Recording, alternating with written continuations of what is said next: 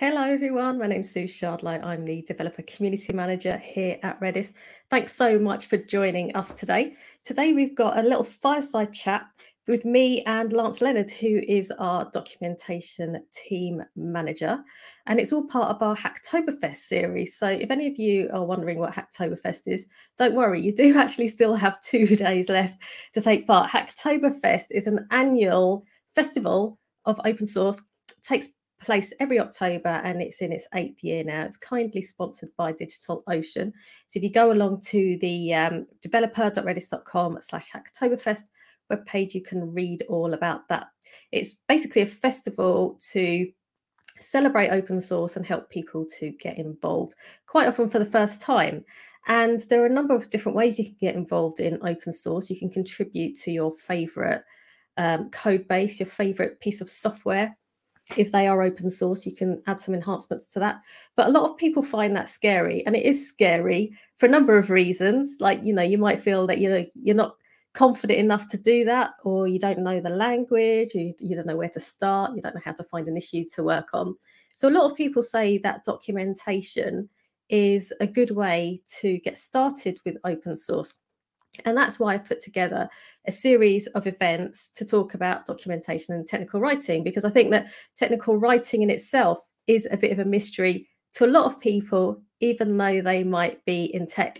And I know that there are many people, so whether they're software engineers or they don't work in the tech industry currently, or maybe you work in tech and you're not necessarily a coder, that are wondering if technical writing is a career that they could do. And what I aim to do through this series of events is speak to my colleagues in the Redis documentation team to demystify this for you. Now, they have all come from a range of different backgrounds, so hopefully that gives you a bit of inspiration to know that you could get into technical writing almost regardless of the background that you came from, because technical writing is a skill that you can learn and develop.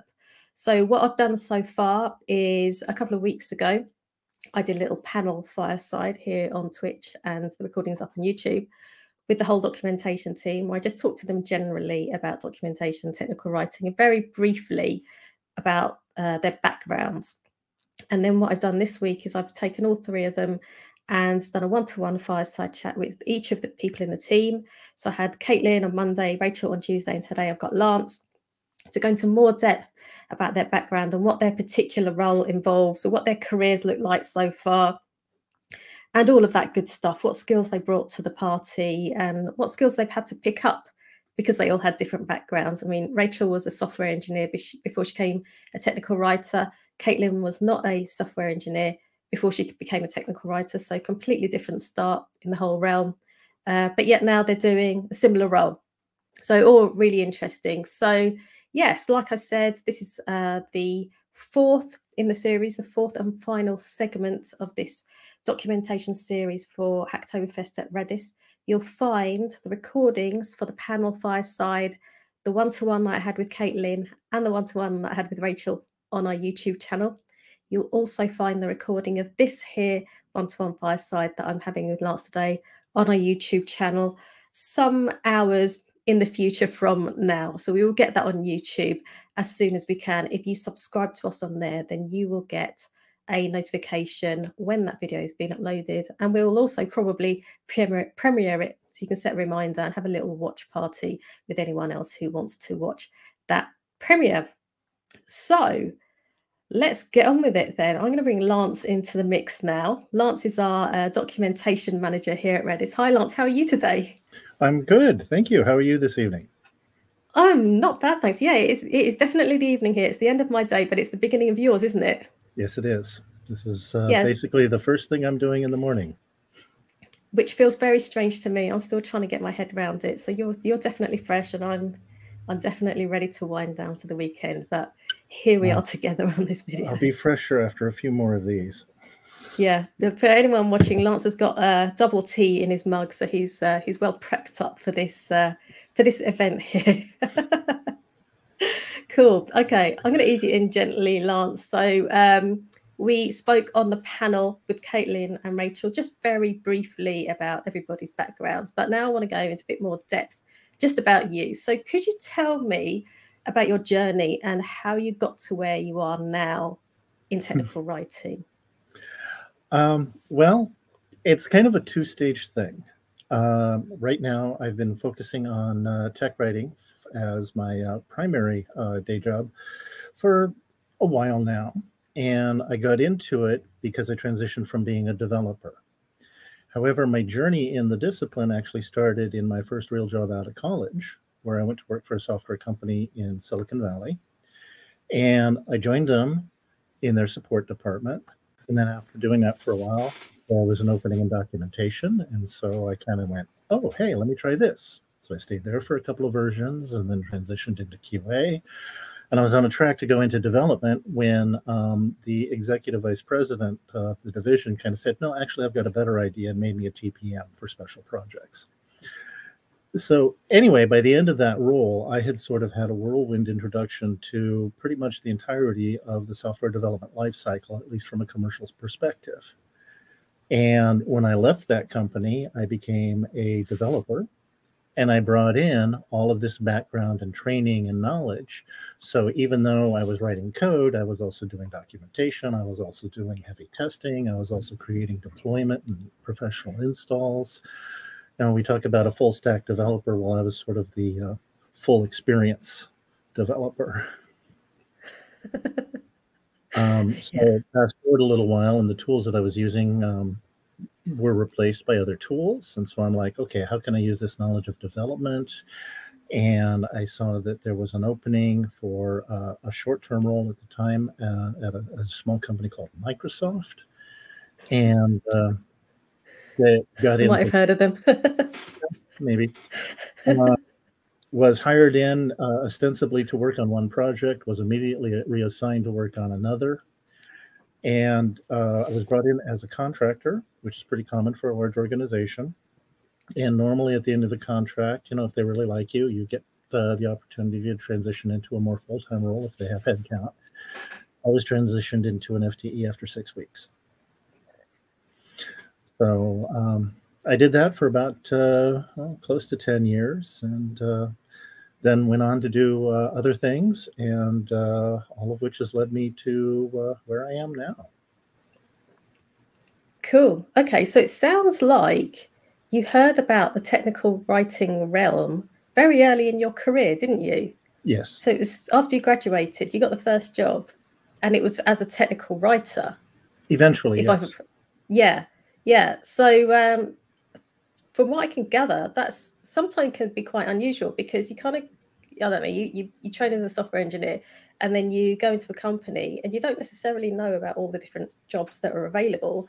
And not all companies have technical writers or documentation teams. So I feel like you were quite lucky to have that early exposure. I don't know how if you feel the same way about that. No, it was a definite thing. And actually, I didn't train to be a computer programmer. I actually graduated with an acting degree.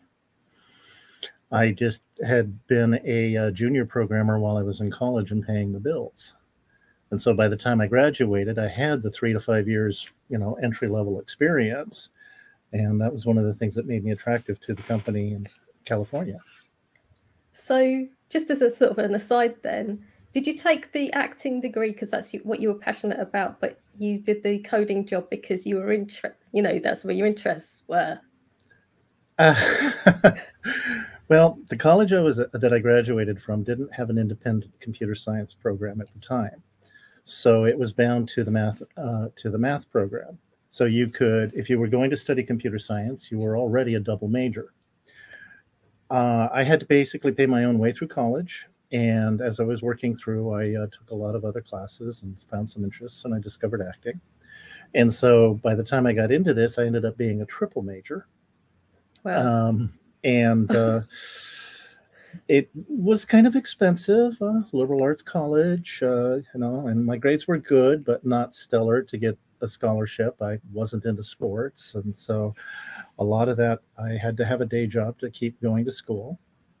And so long and short of it is, I ended up at the beginning of what was my senior year with the question of, I can either take the degree that I can get now this year and finish, or I can stay in another year, finish the triple major, and end up with twice as much in loans.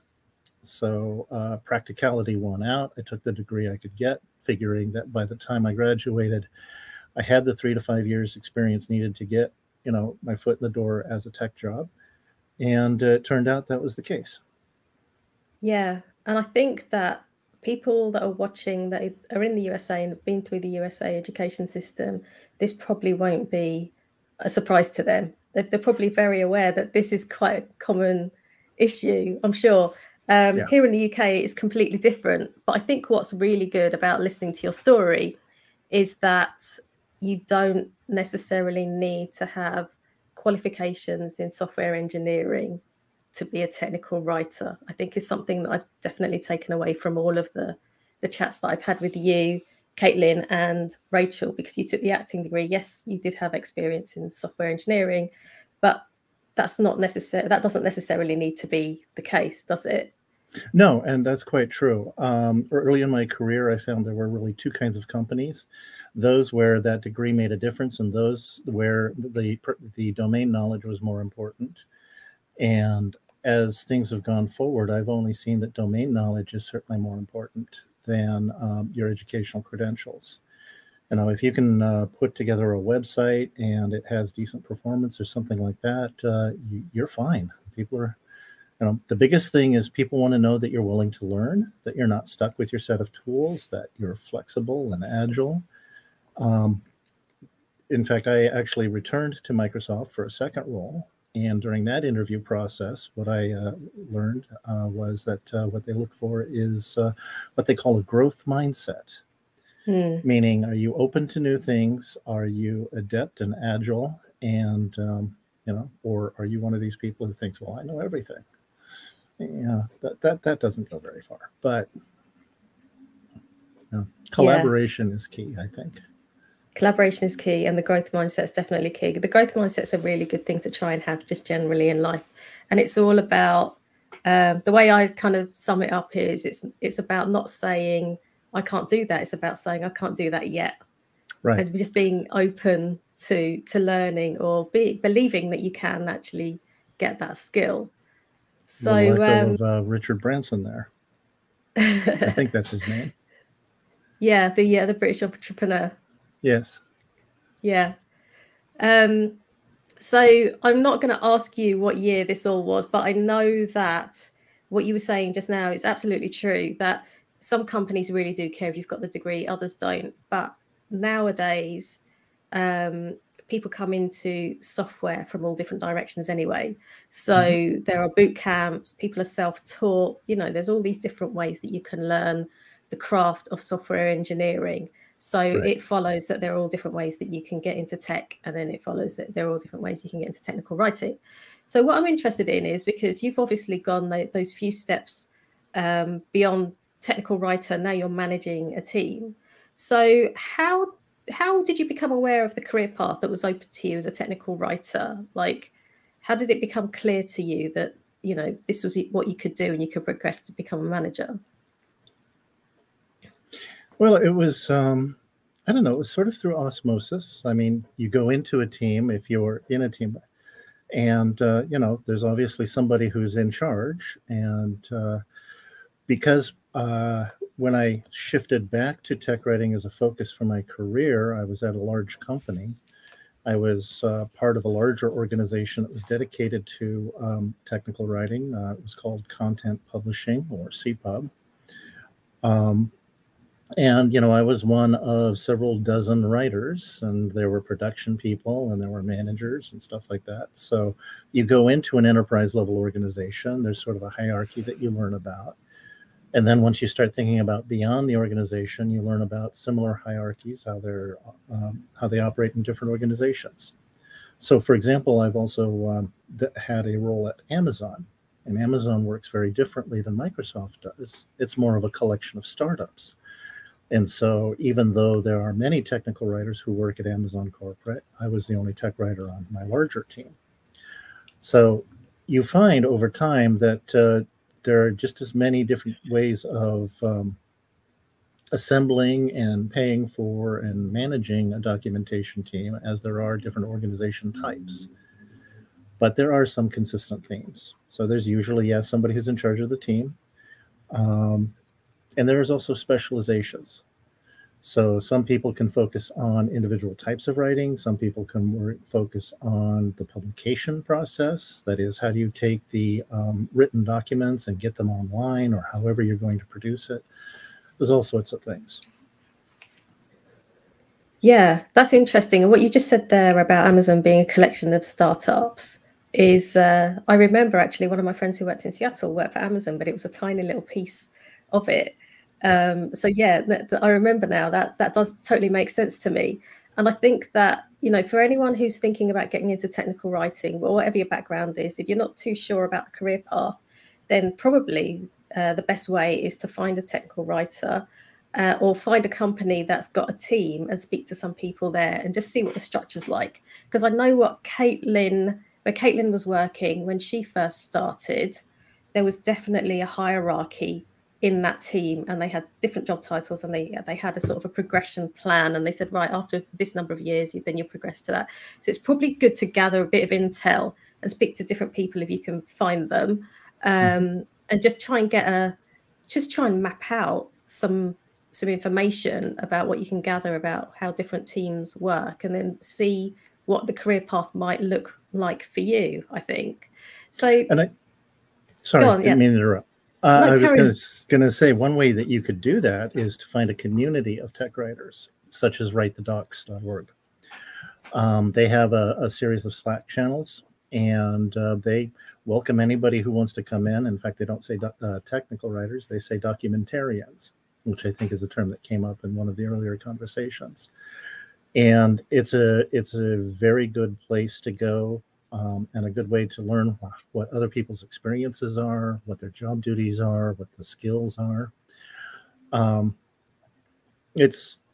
think you're right. I think the best thing to do is definitely do your homework, do some investigation, ask some questions.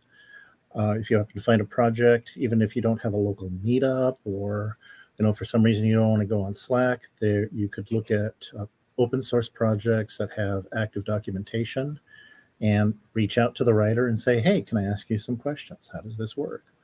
A lot of people I found in the industry and in the discipline are very open to talking shop.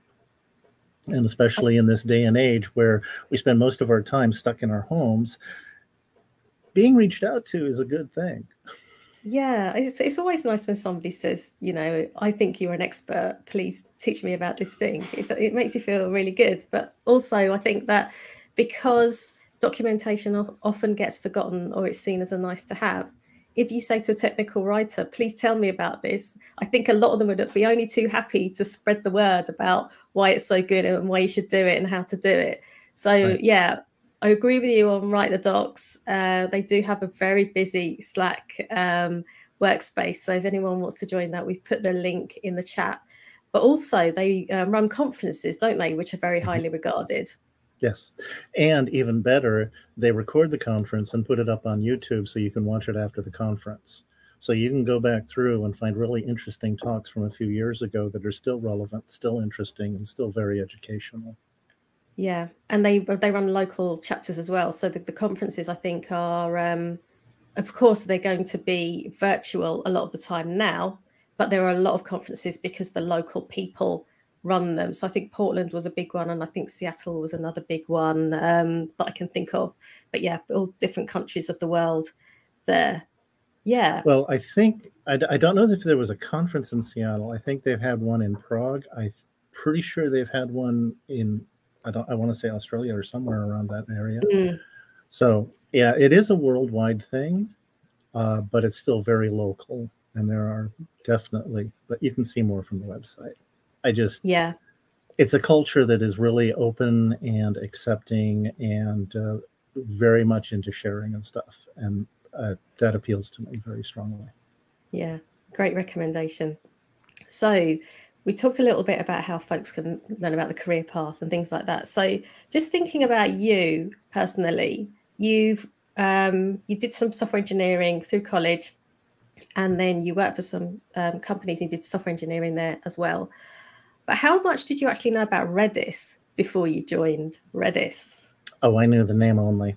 I didn't even really know much about the primary use case or how people used it. And over the last several months, it's been a very interesting learning process, and seeing how different people approach it and learning how things work. Very much enjoying the experience. There's a lot to learn, and I think that's one of the reasons why I like this gig, or rather the discipline in general, is because there's always something new, and that kind of goes back to that growth mindset. Speaking purely for myself, I'm one of those people that believes, we need to continuously learn and continuously try to improve ourselves, because if you don't, well, why are you here? And I try to bring that idea into, the day job, or actually whatever it is I'm working on. Yeah. Yeah. So you hadn't used Redis, and you only knew the name. So how did you then get up to speed with it? What was that like? Well, just like Caitlin and Rachel both talked about, I had an onboarding plan that was put together by my hiring manager, Kyle, whose name has come up a few times, but I don't think we actually introduced him fully. He's the director of education at Redis. And so he's in charge of the developer relations, which is your team. And he's also in charge of documentation, ultimately, which is my team. And Redis decided to make a commitment to documentation. And I was the first person hired on to help extend that commitment and make it turn it into reality. Kyle had a very extensive onboarding plan, and it's included in part, yes, learning to just install the product and go through some tutorials and stuff like that. But it was also trial by fire of, okay, here's some tickets. We need some things changed. We need to make some updates. And so it's been very much a learn while you work kind of thing. And that's exciting. It's a little scary, but it's also exciting. It's not the first time I've done that. Whenever I start a new role, I find that there's always something new to learn. And so I very rarely start a role where I'm already a subject matter expert.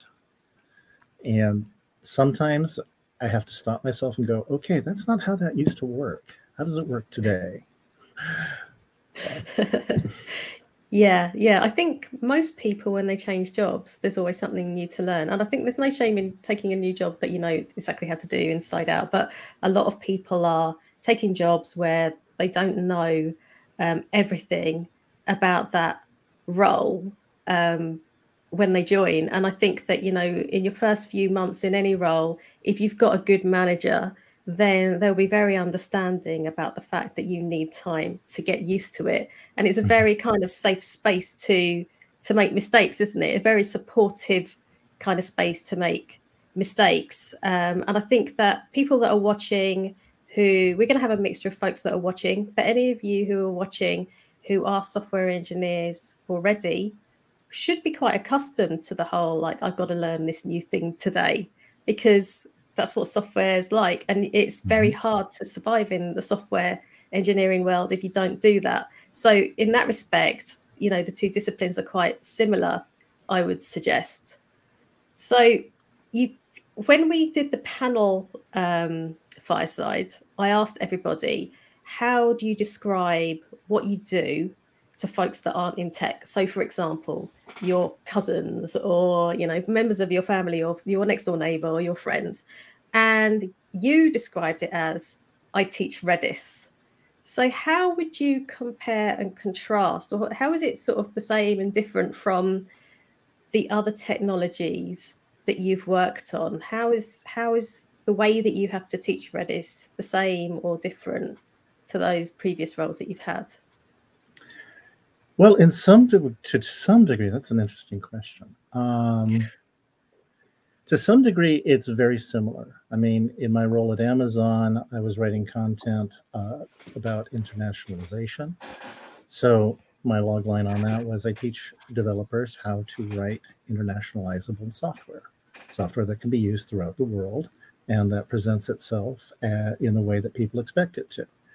When I worked at Microsoft, I did a lot of work with Internet Explorer. So I worked on developer content So I described that as I teach people how to create websites, because that was really the focus of our team, is here's what IE supports, here's how to use it effectively on your website, and here's how to create websites that are responsive and can be viewed by any browser.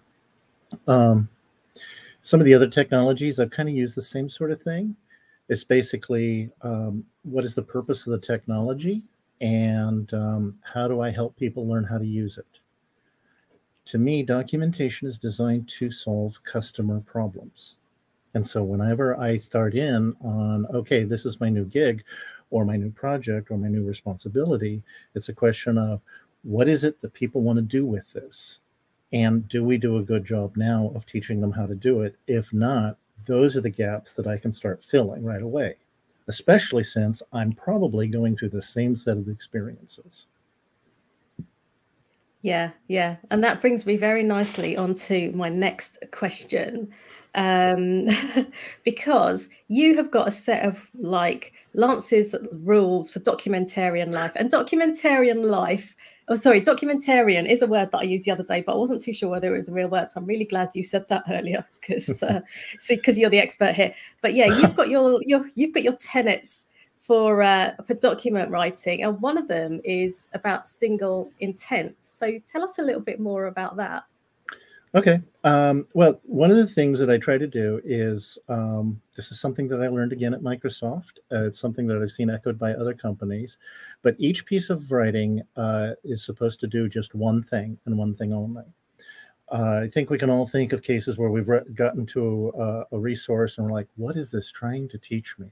I can't find my answer. I don't know what is going on here. And you sort of, if you're reading it, you're kind of like, does this person even know what they're trying to say? Although normally we say that, does this person even know what they're talking about? Ultimately, you know, you get in there, you read something, you're like, this person doesn't know what it is they want to write. So one of the ways that we focus that, there's another question that comes along that is, how do I know when I'm done? You know, when are you done with the article that you're working on, or the piece that you're working on? And that's where the intent comes in. Now, those with a product management background will recognize the term epic from modern use, and that is usually expressed as a role and a problem. As a developer, I want to deploy Redis. Now, right there, simple sentence, that's your intent. And if you're sitting there and somebody's giving you a piece of feedback, oh, we really need to include this, this, and this, you can go, well, does that contribute to the intent, or does it distract from it? We're not going to document that. It's just more of, we're not going to document that here. And then we find an appropriate place to document that, and we link the two. In modern tech writing, we work really hard to help people find what they want to do as quickly as possible. Ideally, I would prefer to have documentation that is a bit like the Hollywood understanding of the gentleman's gentleman. Think of Anthony Hopkins in such a role. You know, he's sort of like there, he's got his little tray, they do the bit, and the person's like, oh, wait, where'd he go? In other words, you know, they're sort of there only as long as they need to be, and they're in the background and out of the picture. And that's sort of what I want documentation to be is, of course I found it in the docs. It was right here. It's no big deal, so that people take it for granted. Now, in practice, it's incredibly hard to achieve. It takes a lot of design, it takes a lot of understanding, and it takes some time and iteration.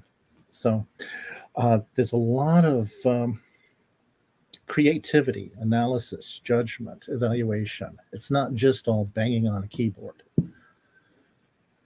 Yeah, yeah. Does that answer your question? It does, definitely. And it harks back to what you said in the panel about how it's not just about writing, it's about design and all these other different things that you have to kind of weave into the mix.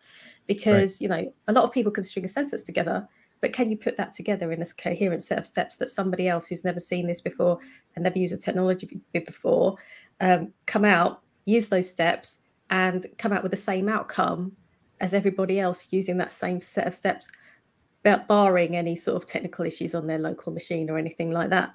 But I really loved how you said about if you have a single intent, then you know when you're done. You know what success looks like, don't you? And that's really important for any piece of work, isn't it?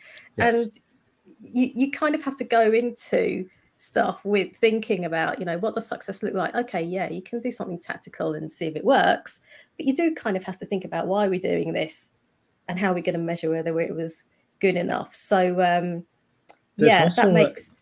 There's also another advantage. When I was at Microsoft during my second role, the intent was part of what we called peer review process. We would have a piece of work and we would have other writers across the team. They would volunteer, we'd sit down, they'd read it. And one of the first questions they would ask is, does this, as written, meet its intent? And so the intent is not just a tool for you, it's also a tool to communicate to your stakeholders, your reviewers, and other people to go, okay, this is what we're trying to accomplish. And so it's really a framing device, and it's very useful because it helps avoid situations like, well, I think the document needs to do this. And we're like, yeah, sir, this is a Wendy's. That kind of a thing. Yeah. And I think if folks want to get into documentation or technical writing, or you just want to improve your writing in general, I think it's a good thing to start practicing. Actually, have a look at an email that you've written recently. Is it clear what your intent is? You don't have to have one intent for the whole email, maybe for each paragraph, for each distinct block. So in your world, the distinct block would be that piece of documentation. In an email, it might be that distinct block is a paragraph.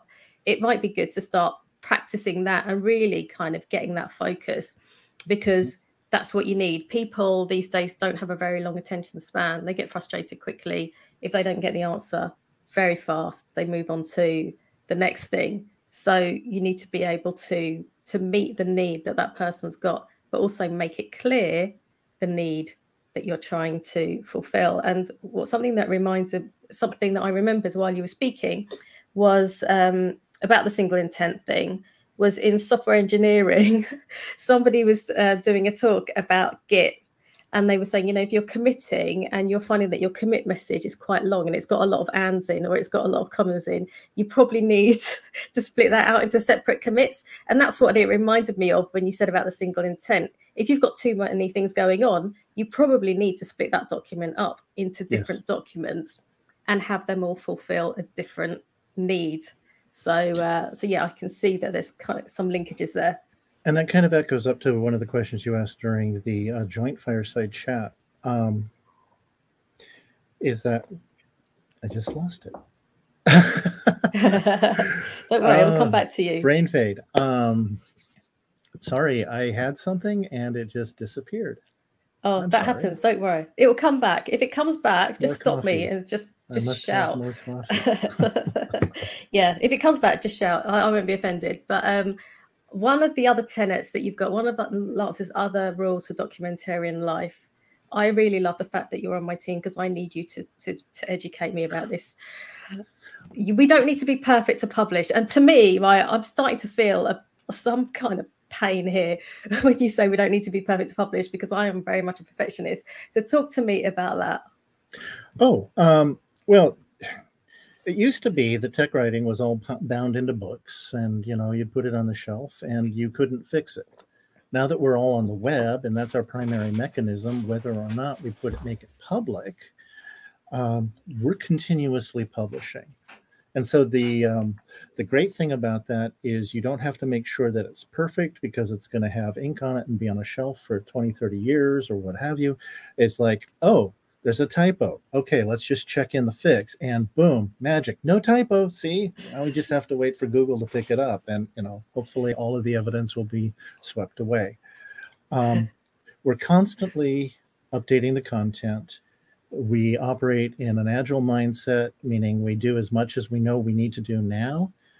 And that's incredibly liberating, because it means that you can get the immediate job done without having to stress about, yeah, but should we? Oh, well, we need to do some testing. It's like, okay, do the bit you can do the testing to figure out the next bit, add another ticket, come back to it later. Meanwhile, while all that's going on, you've got 2, 3, 4, 5, 6 more tickets you've been able to burn through. So It's a very agile environment. And I remembered the thing that I suddenly spaced on is that one of the big changes recently, and this is something we touched on earlier, is that people no longer read for depth. because we're always consuming content on our phones or in email or on screens. We're always looking at some sort of a screen to read now. So people no longer go deep dive into it. There's just sort of like you're evaluating your search results. Is this the one? Is this the one? Is this the one? And that's, again, where the intent helps, is because if you focus your intent, you know up front what to put in there so that people can go, is this what I'm looking for, or do I need to move on? So it's a very handy framing device all around. Yeah. With that in mind, then, do you have to bear in mind search engine optimization when you're doing your role? Right. Yes. Is there anything you can tell us about how you do that? I know it's a really big topic. It is a really big topic, but it's also, if you do the basics, you're pretty much 80 some odd % there. When you're creating a document, you really want to have consistency. And so you have unity with your title, with your file names, with your headings, and with your first opening paragraph. And in fact, I know there's a lot of sites that talk about, oh, here's how you can trick yourself into a better thing. Google's gotten a little wise to that. Bing sort of picked up the same sort of thing, DuckDuckGo, etc. If you really want your content to place well, write content that is focused on what intent the users have when they're reading content. So again, we echo back to the intent. If you want to have a document that shows how to deploy Redis, for example, you want to make sure that your H1, you only have one H1, and it includes deploy Redis. Your file name, deploy Redis. Your opening paragraph has that expression in it. And in all of those things, they contribute well to a higher placement. I have found that if you do that, you will get, if not at the top hit, if not the lucky hit, you will at least be in the top 5 or 6. So I know there's ways that you can do that. You can try keywords and all the rest of it. I'd say first, before you try manipulating the rules a little bit, blowing on the dice or whatever, just try playing it straight and see how well you do there. And if you have other people coming up, take a look and say, why are they beating me out on this? What is it in their content that's not in mine? And then revise your content using the whole continuous publishing thing. Yeah, I love that. Yeah, before you start trying to do any sort of wizardry, just look at the logical situation. What are people probably Googling if they want to get to this document? Well, they want to know how to deploy Redis. So let's say how to deploy Redis or something like that. Yeah. You might have designed the document to say how to install Redis. And if most of the people don't think of install as the keyword, then they'll never be typing that in. So that's sort of homework. How did you get here? Those sort of analytics that tell you all of that, or where did they go? You can get some insights from that. But by and large, the easiest thing to do is start with the intent, stay incredibly focused on that, and then support it with other stuff. Yeah, completely. And I love what you said there. I'm glad that you remembered what you wanted to say about what was it? Something about people reading for nobody reads for depth anymore. Yeah, right. Yeah. And the probably that one of the worst manifestations of this is the fact that people will just repeat everything that they see on Facebook. And so that very much proves the fact that people don't do any deep thinking or deep reading. It's not even that they're reading the article; they're reacting to the headline. I was going to say clickbait, but exactly. And well, yes, I was going to say that as well. There's so many headlines that are designed for you to click on that are very sensationalist and don't capture the truth, the whole truth of the situation. So if that's all people are reading, then that's what we as documentarians need to focus on. But you're kind of fighting with all this noise. Entirely of the virtue that it used to be. Yeah, completely. So so that brings me on to the third tenet that I really loved of your rules for documentarian life. And by the way, Lance doesn't call them this. I've named it that. Well, actually, I did call them this because they come from my experiences at Amazon. As part of, Amazon is well known for their writing process. And one of the parts of that is every project has what they call a set of tenets that you use to help make decisions that haven't already been made. So whenever you work on a project, there's these questions of, well, how do we do this? What's the rule, et cetera, and so on. The tenets help shape that.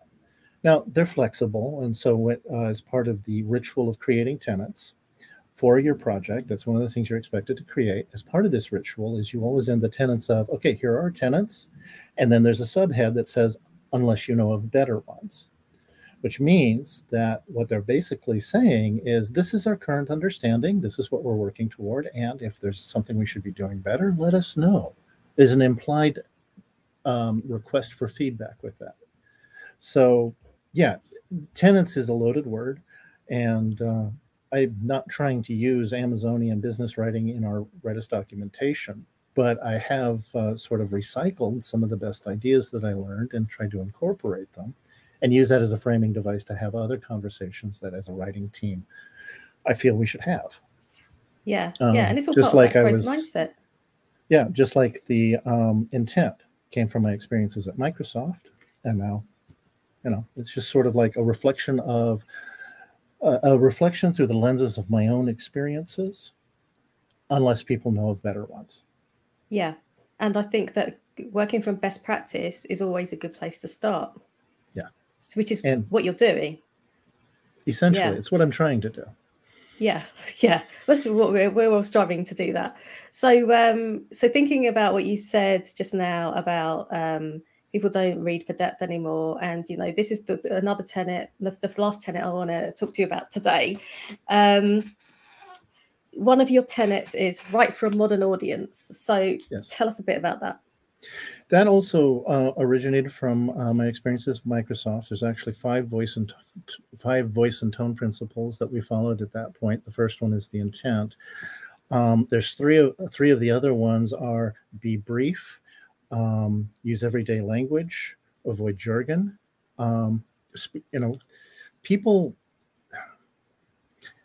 Technical writing came out of academic writing. And academic writing has a definite process for what's expected, especially in your formal papers, et cetera. You have your abstract, you have your introduction. And this is what I'm going to tell you, what I want to tell you. You have your body where you come in there, and you have your sections telling everything, and then you have your conclusion where you summarize, this is what I told you. People don't read that anymore. Today, it's very journalistic. It's very newsy. It's very like, okay, I'm opening the paper. I've got like 2 minutes to get a sense of the day. So they're looking at the leads, or worse, they're looking at the headlines. And while hardly anyone reads a paper anymore, we see that same behavior going on, like you say, in Facebook and Twitter, social media. People are just scanning the headline and reacting, whether or not the article actually supports the headline. So what we do as documentarians is we understand how people interact with our docs, and we write accordingly. So we try to avoid industry language jargon, because somebody, going back, is everybody's learning. Somebody might be reading the doc that may not understand that when you say ingest, you're not talking about eating, you're actually talking about importing. Yeah. The other thing is that a lot of readers don't speak English as their native language. And so staying with the example, ingest, they might not realize, they would get really confused and hung up. Wait, what does this have to do with food? I'm confused. This is supposed to be about video. What? All of that stuff leads up to a word you've used a lot, friction, which is also a concept that Amazon uses. And one of their designs is they try to remove friction from the experience. And one of the things I've long tried to do with my work is look at documentation in part, not only as the tactical article, but also as the strategic experience that a person is going through. And so how can I remove friction from that? How can I make documentation easier to use? Whether that's adding a bunch of screenshots, whether that's flattening the table of contents, whether that's reorganizing and getting rid of a bunch of stuff that is really outside of the intent. It's a question of, this is the first time you're seeing this. Is it successful? And if not, how can we improve it? And also, how can we improve it incrementally? In other words, okay, this might be the way we would do it if we had all the time in the world, which we don't. So how do we prioritize those changes? What can we do quickly and tactically? And so we can make incremental improvements continuously over time, it gets better. Or so we hope. Yeah. Yeah, because we don't have to be perfect to publish, do we? We can make those little changes and just know that we've got that North Star, that direction that we're going in, but we just do it in bits. So yeah, so we talked about the tenets, we've talked about a little bit about style. And you were hired into Redis as the first person in the current team, and so you've now built that team up a bit. What other processes do you need to set up when you're putting together a docs team? I'm thinking there's probably like QA and like sort of demand management type stuff that all goes with the joys of team leading, isn't there? Yeah. There's a lot of that. At the basics, you really need, first off, how do you track the work that needs to get done? And how do you make sure that the work is getting done? How do you make sure that the work that's being done is matching the intent? And how do you ensure quality? So there are certain processes. We're a small team, so both Kyle and I really don't enjoy having over-engineered processes. We want to have just the amount of process that we need and no more. Because remember that process exists to help you avoid making common mistakes. Yeah. They're sort of guardrails, a safety net, so to speak. And so if part of your QA process is, well, check links before you make them public so that there's no 404s, and you keep finding that 404 is showing up, then you have to stop and say, okay, what's not working? How did this come through? And that's where you come back to sort of the post-mortem process that you'll sometimes hear about from product management. You can do post-mortems in very small ways of saying, oh, how did that happen? Where did we go wrong, etc. And when you identify those, then you're saying, okay, so how can we add another little guardrail just to sort of catch us before we make that mistake again? And that's sort of, I like the processes, I like to design processes that are organic, because I have found that those are the ones that you're most likely to remember and therefore to actually follow. I've been in environments where there's highly structured and you've got this checklist of things and nobody wants to do it because it's such a pain in the tail feathers. You know, I don't want that stuff. I would rather have something like going, well, did you click the links in the article first before you pushed, after it got pushed to staging? Okay, I'll do that next time. Or what have you. The other thing is to also look for people who have a natural affinity for just making sure. Rachel's very good at this. She's not officially an editor, but she functions as one in some ways because she's very good at spotting typos and other little glitches and things like that. And so I have a tendency to make a bunch of typos, hence the Twitter handle. Yeah. So it's very helpful to have her eagle eye, just making sure of things before customers see that. In the same way, over time, as the team develops and grows, you sort of start to sense pain points. And once that gets in there, say, hey, let's try to do X to address this now while it's small and the asteroid's far away and we can nudge it aside instead of having to send somebody up there to blow it up. Sorry, I make a lot of pop cultural references. Sorry. Suits me. Well, I think we can all envisage what would happen if you didn't do that. So, yeah. So I try really hard not to add a lot of process. But when we hired Caitlin, for example, she had a lot of background with Jira. Now, I've used Jira off and on, so I know it as a user, but she's been an administrator before. So she was like, okay, so you are a Jira expert and you are now in charge of Jira. And, that's been fine. We had a little bit of sort of like, well, what does that mean? How do we work this through? How do we want to work it? I like to have things that are an ongoing feedback process that's, oh, well, okay, this isn't quite working. Let's tweak this now and then smooth that friction, and then it doesn't become a problem. So going back to, how do I identify things? When there's grit in the system, when there's friction being added. Yeah. And so buffing that out early, it's easy. No egos are involved. Quick, done, moving on. Otherwise, everything's going to seize up, isn't it, eventually? Yeah. Yeah. Yeah. So you touched a little bit there on various skills that the different members of the team bring to the party that complement each other. And sometimes that's a bit of a happy coincidence, isn't it? Because you don't necessarily know about this at the point at which you're recruiting them. When you put out the advert and you say what you want these people to have, then it's a set of requirements that are essential, a set of requirements that are nice to have. And then, people always bring extra things to the party that you may not necessarily have specified.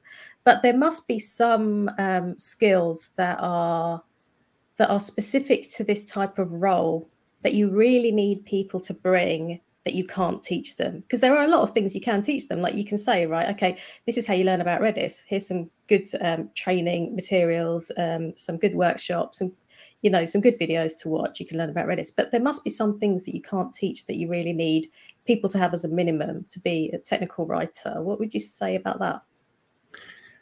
I'd say there's different classes of those kinds of skills. I mean, obviously, you'll need some sort of facility with the language, knowing the difference, between nouns and verbs and how to string them together. That's helpful. But by the same token, knowing why people would prefer a serial comma to not, so you can have that conversation that we had separately. Is that an Oxford comma, right? No, you need the serial comma. Both Kyle and I agree on that pretty strongly. Is that also known as the Oxford comma, though? It is. Just for folks who aren't familiar with that term, yeah, because I know it as an Oxford comma, right. Something that I avoid, but yes. It's funny because during my second interview series at Microsoft, I had one of the interviewers ask me why. And I just shot back instantly because clarity is always preferred to ambiguity. And that was the end of that entire conversation. Yeah. Just for folks who don't know what a serial, also known as an Oxford comma, are, is when you've got a list of things and then the last thing is preceded by and. It's whether or not you put a comma before that and. And if you, go on. Well, one of the classic examples of that is the sentence that ends with, "I'd like to thank my parents, Albert Einstein and Mother Teresa." Yeah. If you put a comma after my parents, but you don't put one after Einstein, then, oh, wait, Einstein and Mother Teresa were your parents? So sometimes it's just easiest. Heard it here first, everybody. Getting back to your question, there is a musicality to writing, and that's not something that I think can be taught.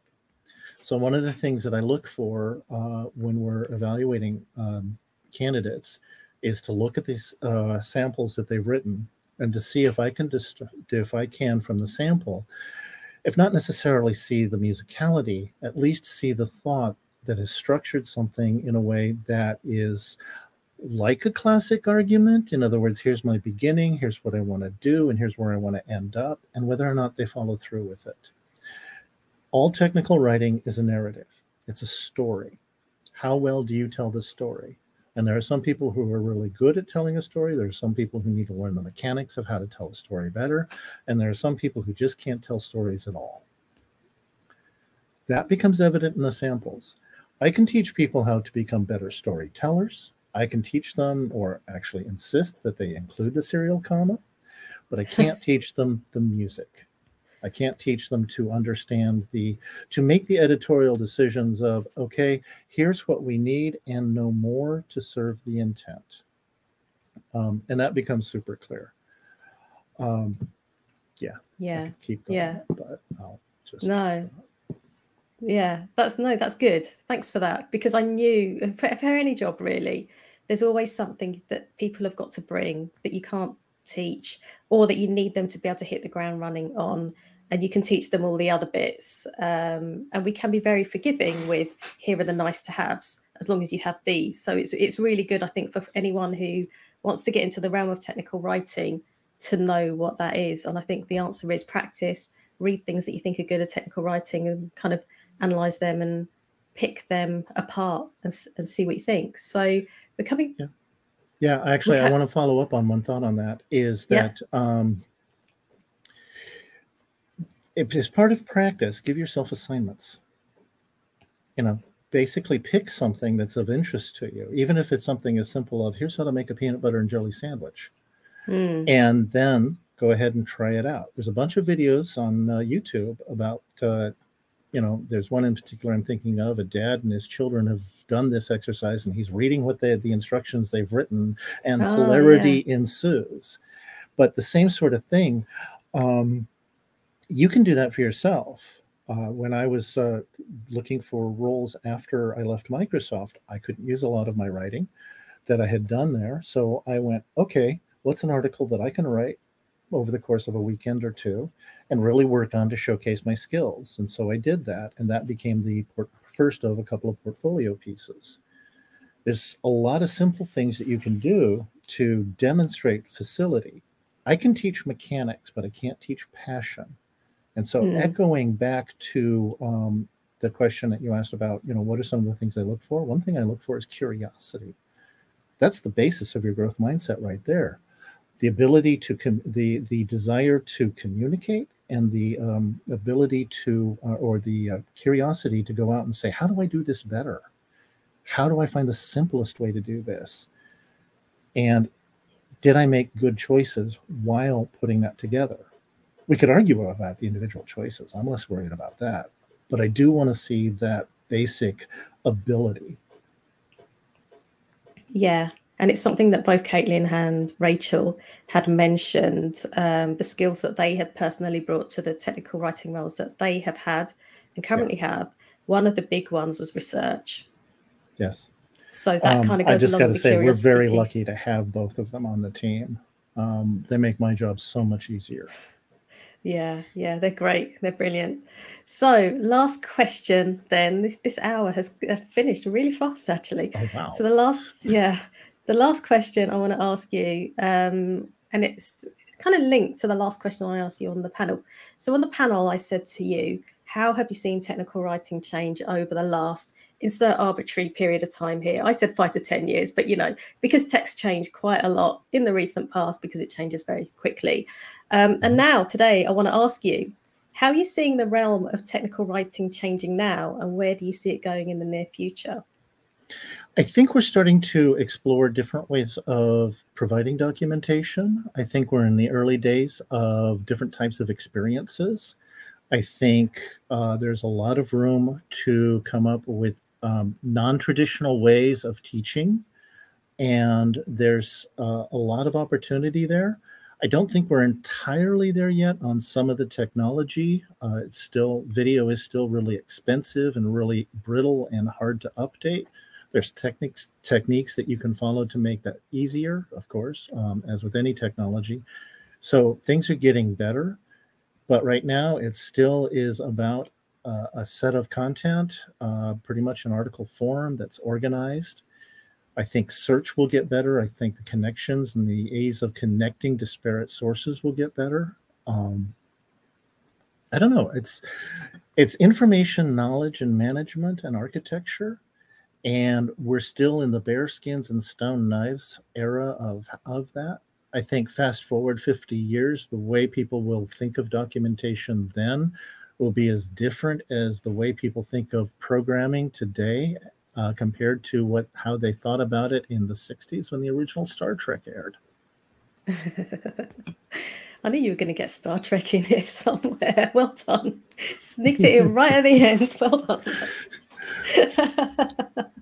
Thanks so much. By that much. Oh, yeah. Oh, I managed to stop it right till the end. I feel so disappointed in myself. Never mind.